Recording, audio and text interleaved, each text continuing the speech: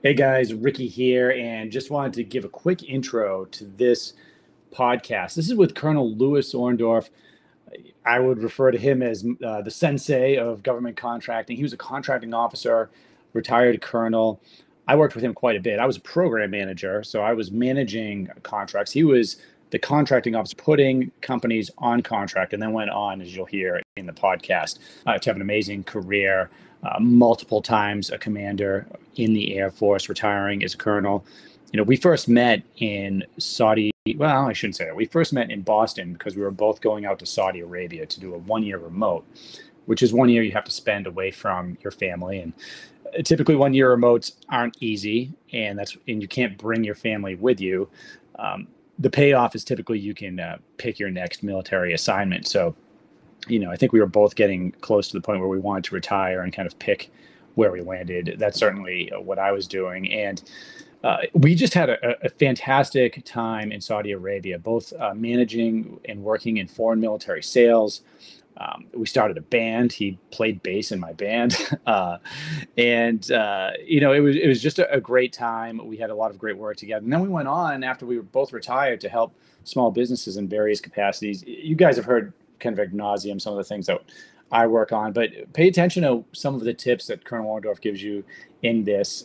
He has helped many small businesses. A lot of clients of mine will come against a contracting issue that you need an expert to help you resolve. There's no way to really understand all of the federal acquisitions regulations and the DFIRs and all the things that can come up when you're actually on contract working with the government. And if you have a problem like that, please feel free, reach out to me and we can talk about how Colonel Orndorff can work on that issue. Or if you just have a proposal that you want a contracting officer to review, he has been able to change some of the language. He understands the nuance of what CEOs put into these RFPs. So we can read the RFP, read your proposal, and give you some advice on just to make you a little bit more competitive. Now, our podcast, so we are designed to help you, the small business owner, sell products and services to the U.S. military. We interview subject matter experts. We interview successful businesses. And I have DoD Contract Academy, which you can go to dodcontract.com if you want step-by-step guidance on how you can go through the process from soup to nuts, from registering to advanced selling techniques. We have a monthly membership program where it includes training on most everything you can think of, plus group weekly coaching by me. You'll get to be with other companies and other sales professionals that are trying to sell to the government. This is great for sales teams, business owners, people trying to understand the process, and to get the subject matter experts that I bring on, like Colonel Orndorff, myself, and there are others on the podcast and also in the academy that are designed to help you in your unique situation so you can start winning and continue winning those 6, 7, 8-figure contracts with the military, with other federal organizations. And right now, well, this is January 2023, so I can't promise this will be up forever, but right now I do have an assessment that you can take. If you haven't started, if you just have an idea that you're thinking about selling to the government, you can take our assessment. It's free to take the assessment, and there is a piece at the end. There's a few questions you can fill out. If you go to dodcontract.com, click on you want to take the assessment, and while it's up, I will review your answers and send you a quick Loom video on what we're seeing as far as federal spending in the area that you're considering. What does competition look like? This is quick. It's not in-depth. There is an option for you to do a paid consultation and review that'll be a little bit more in-depth, but you don't have to do that. So again, while it's up, probably for the next couple of weeks, you could take that assessment. But now that I'm done with our initial commentary there, let's go on to the podcast and hear my interview with Louis Orndorff, which I know you're really going to love. All right, take care. Thanks, everyone, for listening to DoD Contract Academy podcast. Today, I have a veteran of the podcast and a veteran of the U.S. Air Force, and someone that you have heard before if you've been listening to our episode. So, retired Colonel Louis Orndorff, how are you today, sir? Doing great. How are you doing? I'm doing awesome. So we've been chatting here for about a half hour before getting into this. And so for everyone that doesn't know, so we served together, right? Saudi Arabia. We were in a band together. right? You played bass in our band. Yeah, you were teaching me how to play bass. Let's put it that way. Well, you picked it up. You picked it up really quickly. So we had the best band in Riyadh. I can tell you that. So For sure.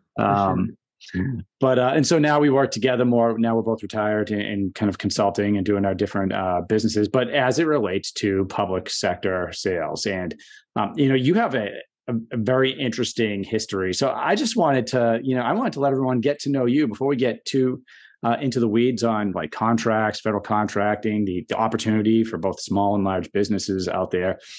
Who's Louis Orndorff? Where'd you go? I'm interested. Like, where'd you grow up? Why'd you join the Air Force? Oh wow, that is a question. I'm going back. You weren't expecting that. That's why I didn't. No, I wasn't expecting that. I didn't want to prep you. I grew up in a little tiny town in Idaho, and actually graduated from a very small town called Bliss, Idaho. And I went to the University of Idaho when I graduated from there, and I was studying physics and mathematics. So with my Air Force career starting by joining the Guard, okay. the Idaho Air National Guard. I actually started out as a called the Cold War era reconnaissance troop.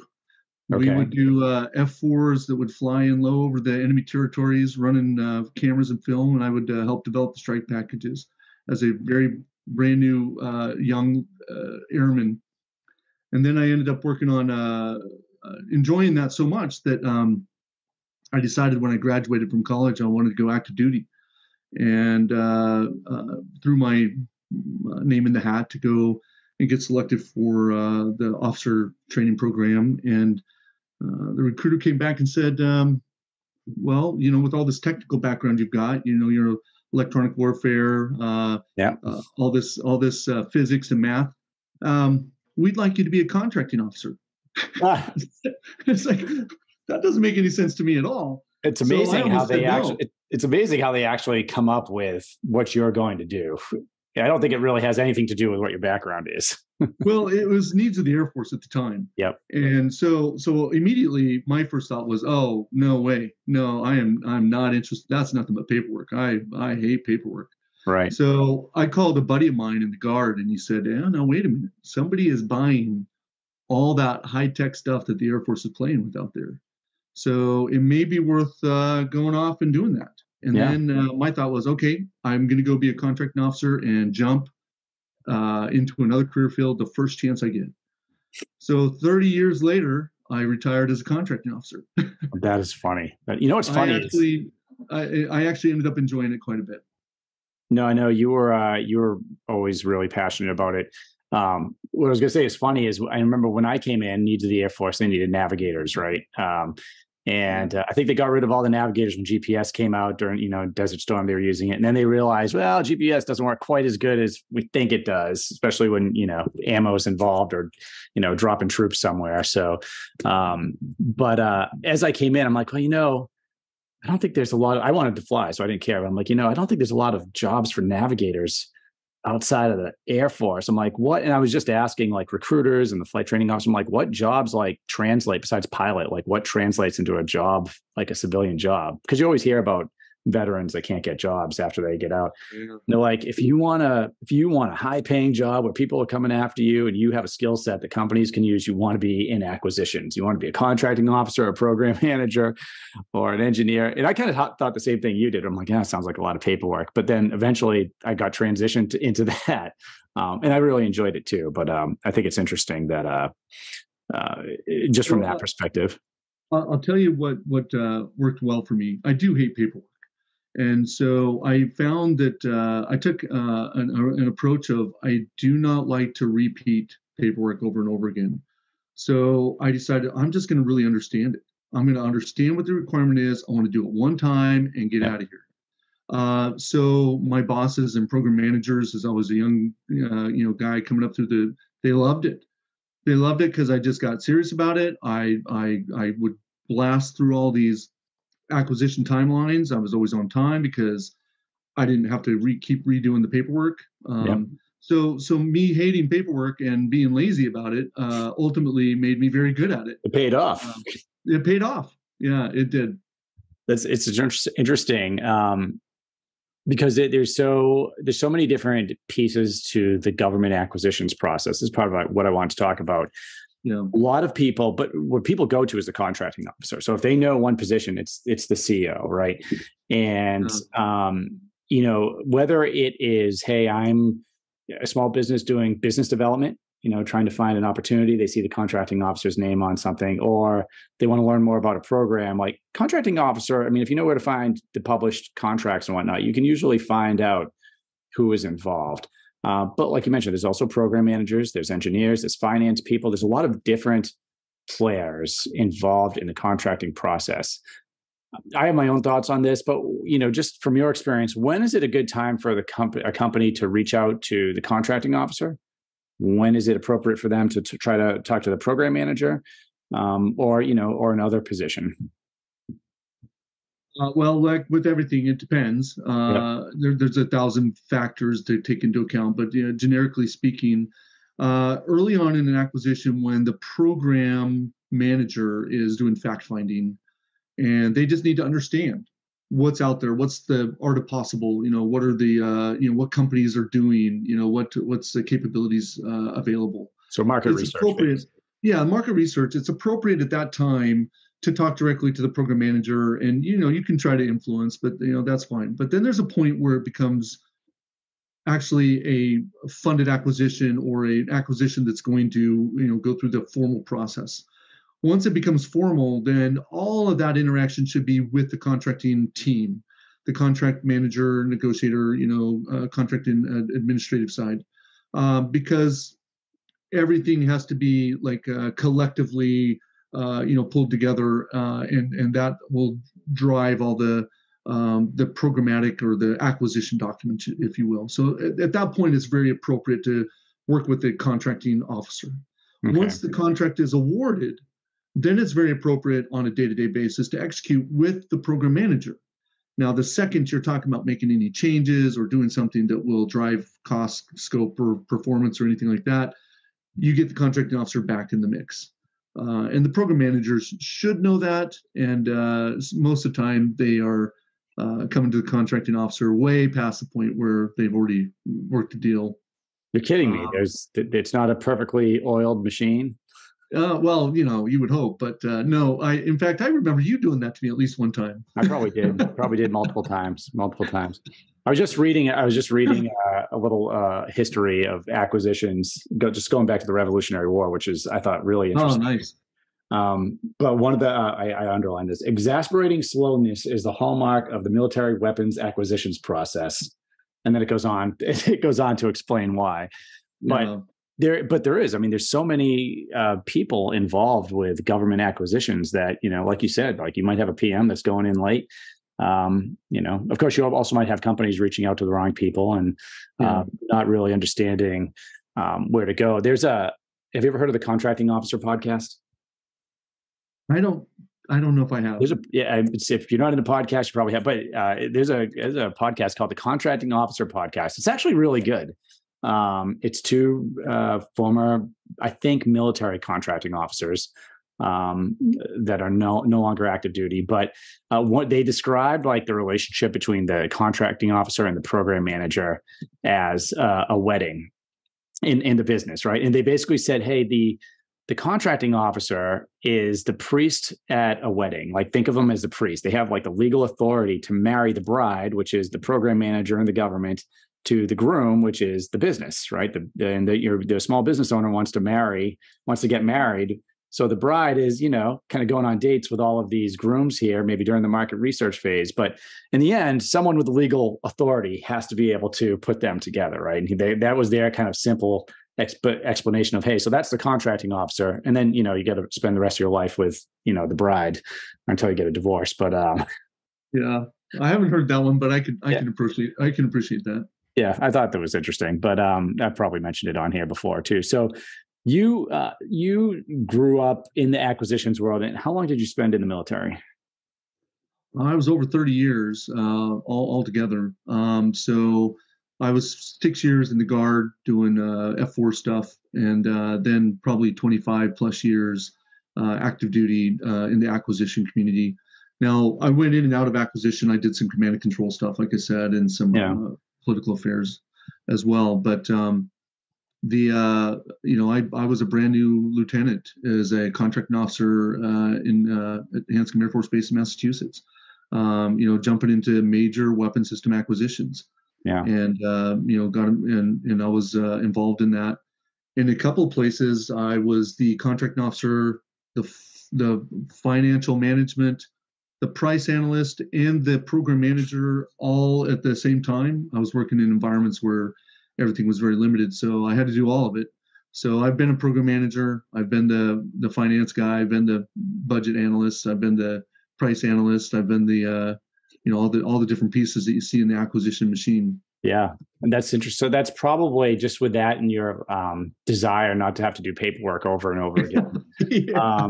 So that led, and for people that aren't familiar with the military, your reward in the military for doing a good job is being given more work, more responsibility, Yeah. more work, more responsibility, and eventually, kind of the culmination of that, is being given a command, right? So you were a commander many times over.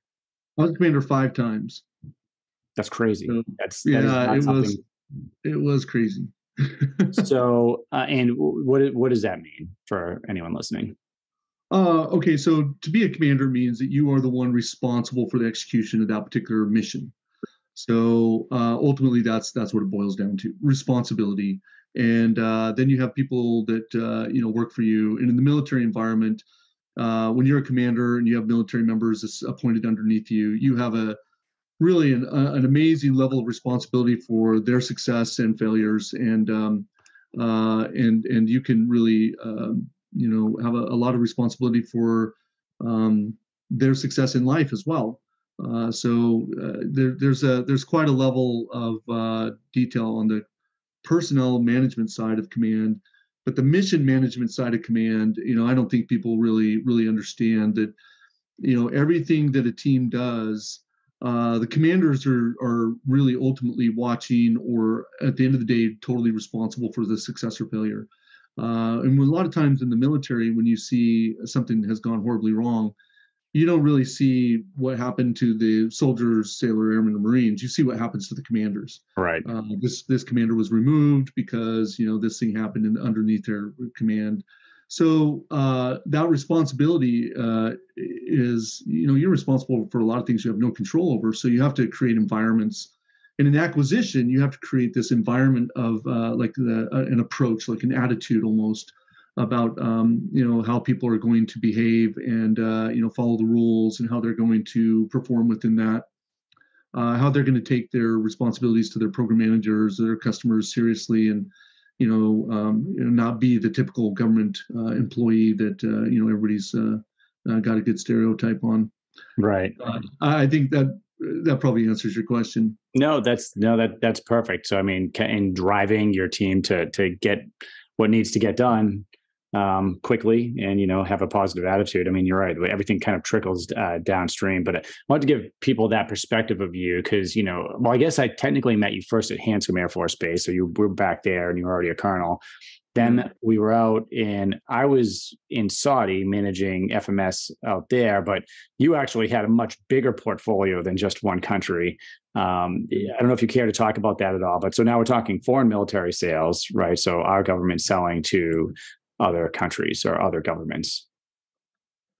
Yeah, so anytime the U.S. government is managing a defense contract for supplies, equipment, in some case services, over certain thresholds, Defense Contract Management Agency, their job is to help administer those giant contracts anywhere in the world, because it really takes a pretty big effort to administer these really big contracts.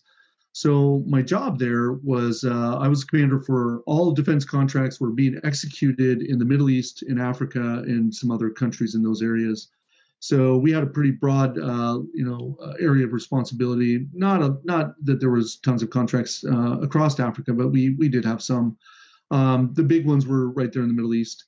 So Sure. We would oversee the execution of some of these contracts in that location.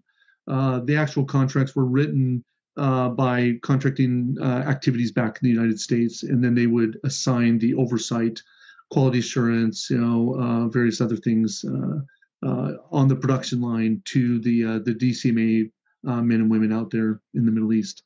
So it was interesting. It was really fascinating to see how different countries and different companies would operate in different countries, and how they were able to, set the stage for them for their operations. Yeah, no, I mean, it was definitely interesting work. And so, I mean, you've seen basically it all, right? I mean, you've seen a lot of the different. I don't know if I've seen it all. Well, there's a lot to see, but you spent a long time in procurement in the States with the military, from advanced weaponry to maybe more mundane things, and then foreign military sales, and you mentioned some diplomatic work. But now we're both retired, right? So obviously you have an expertise. You probably have a few expertises, right? So, but some of the things just for anyone listening that, we'll talk to, and I think my listeners know, I help a lot of businesses sell to the government, and typically I'm focused on business development and strategy, getting started, getting to that point where you're consistently winning contracts. But the real work starts once you're on contract, right? That's a saying I've heard over and over again, and it's true, right? That's when you're actually executing and delivering or producing whatever it is that the government is asked you for, and that's when I bring Colonel Orndorff in to troubleshoot for us and to help businesses with whether it is with the proposal process, if they needed something reviewed, or just hey, there's a problem set with the contract. How can we fix this? Termination for convenience is one that we worked on. Maybe we could start there. What's termination for convenience, and what should a company be thinking if it happens to them? Well, termination for convenience is when the government decides, for whatever reason, we no longer need this supply service, or whatever it is. So there's a lot of rules that go along with that. There's a lot of things that a company can actually come out financially ahead than where they were. It doesn't mean that you drop everything and you lose everything you've sunk into the effort. There's a lot of things that you can do there, but the key is, I'll kind of go back to what you said. You help people get to that point where there's contract award, and I know you do that well. But inevitably, there's going to be something that goes wrong. And this is where, I like to think we've had some really good, opportunities to help companies. Inevitably, there's things that go wrong, and it can be for any number of reasons that are your fault or not your fault. And that's where, you quickly find yourself outside of any skill set that any reasonable person should even have. Right. So you want to find some allies in the journey on that one, and I think that's just like that. Termination for convenience is one of those. Equitable adjustments. Your entire supply chain just went up massively in price. So how do you pass those costs and prices on to the government without you agree to a certain price? Pandemic hits, now you're going to have to charge more for 1,000 reasons. Yep. How do you work through all those details? Again, there's every section of the federal acquisition regulation covers various aspects of things that can go wrong. There are guidelines that try to keep things from going wrong, but when they do, that's where most people have no idea whether or not that's their cybersecurity system. I didn't know I needed that. What do I do now? I didn't sign up for that. I didn't realize I signed up for that. I didn't account for the actual cost that would impact my company. All kinds of things like that. So yeah, no, you're right. It can be. I don't know how many times I've talked to a business where the RFP, to their credit, was kind of vague in some areas. And you've pointed out too, and we're not gonna deep dive on the fire here, but there are times I've had conversations with you many times where we talked about the nuance of the way an RFP is written, right? So sometimes the way a contracting officer is going to write an RFP or an RFQ, it could just be a fire reference. It could be something else that they put in there, which, the layman, and myself included, right? I might read that from a PM hat on and not get exactly what the contracting officer was getting at there. Or, if I go back to being in, I might have ask the contracting officer, hey, this is kind of the intent, or this is what we're getting after, or we have a requirement. But the CEO knows they have to put some language in there, legal language, to really get what the government needs. And that's where, again, like you reviewing some of those things, it's a helpful advantage for a business to get that advice and get that perspective as they're writing their proposal and trying to land that contract initially. Yeah, and this is again, you can read what a reasonable person would read and answer in a reasonable way, but you miss all sorts of decades of those nuances that come from both the program side and the contract side and some other areas within the public sector acquisitions. So it's nice to have somebody look at it before you get into trouble. That's my favorite thing is try to get way ahead of stepping into some of those landmines. But once you do step on one of those landmines, calling up Richard Howard and Associates and saying, "Hey, help us out." That's where you really need somebody who's been there and navigated a few of those problems. And I'll say this one thing about being the commander for DCMA. I was a commander for DCMA 3 different times. One in plant for a major manufacturer in the United States, and one in the war zone over in Afghanistan. I was the commander for DCMA Southern Afghanistan, and then the one we talked about in the Middle East. What you do from an administrative perspective is really all you do is solve the problems that when the contracting team and the company put together the contract, they didn't foresee everything. Right. So ultimately, the government has to solve problems with the contractor. So I spent a lot of time as that commander making sure that we were putting really good solutions on the table and finding ways to go forward and keep, minimize impact to the mission at the end of the day. So I've seen a lot of how things don't work, and hopefully found a lot of ways to help them get back on track. I'll tell you, the person I call when I don't know the answer is you. So it's just a couple of weeks ago at a conference, I'm like, hey, we're trying to do this. So I think our listeners know that I do some selling for one of our clients too. So,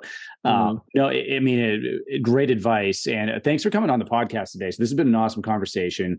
If anybody is on contract and has questions, if anybody wants a contracting officer, a former contracting officer, to review a proposal they're putting together, absolutely, you can reach out to me through DoD Contract Academy or Richard at richardchoward.com, and I'll put you with Colonel Orndorff. We'll talk about what your situation is and see what the project looks like. But again, Colonel, thanks for coming on here. Do you have any parting thoughts for the masses before we end the podcast today? I would say it's really fascinating to work in the government space, in the public sector space. But with it comes something you mentioned earlier, that those timelines.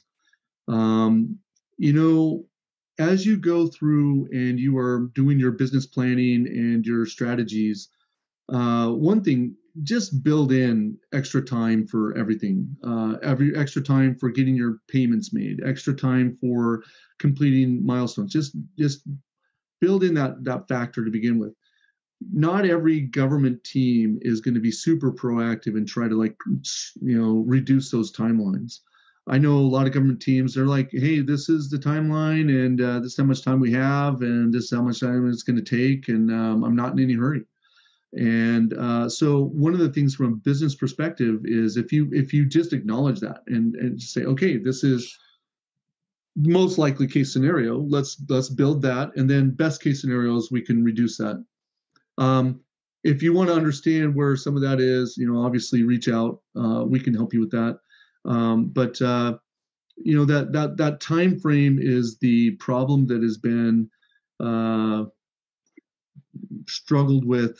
You can it goes back to the Revolutionary War. I'm looking at it right here. Go way past the Revolutionary War. You can go back a lot further than that. I think you can go back to the beginning of the first concept of a contract and why is this taking so long? And in some cases, there's a good reason, but in a lot of cases, you manage what you can manage. But we can help you figure some of that out. No. That's just a final thought. I mean, contracting is complicated. Acquisition is lucrative, and there's some really good things to do out there.